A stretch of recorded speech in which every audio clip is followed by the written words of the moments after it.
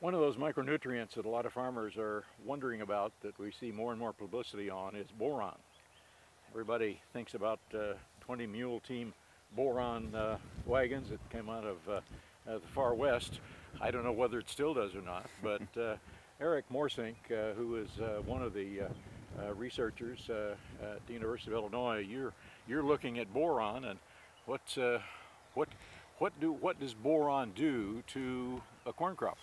So yeah, boron is a very important micronutrient, and as the crop physiology laboratory is focusing on high yield corn, boron is very important for the reproductive part, so for tassel and for the silks, and also for the development of cobs.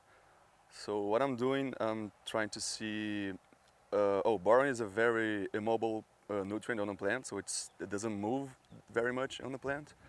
So what I'm trying to see if it, with different sources, different rates and different timings, we can make the nutrient move more in the plant.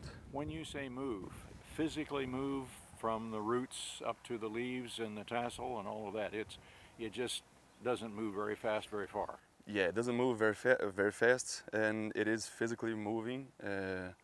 But I am working with foliar sprayed boron, so we're going to look throughout the season if the boron is going to move in the plant to other parts in the plant. Yeah. What is the capacity that boron has to increase a yield? Is this something that people are going to see really wow, or well, it may be paid for itself? I don't know.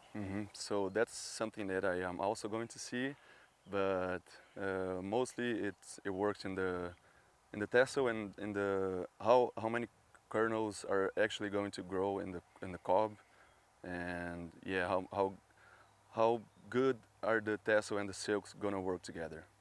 Okay, yeah. They've got to do that to make a yield. So how does it do that? Is it just inside? It's certainly not anything anybody could see. Yeah, it's not. You can't really see. You only see the deficiency of boron if you see some ears that are not fully developed, or not fully developed tassel, and yeah.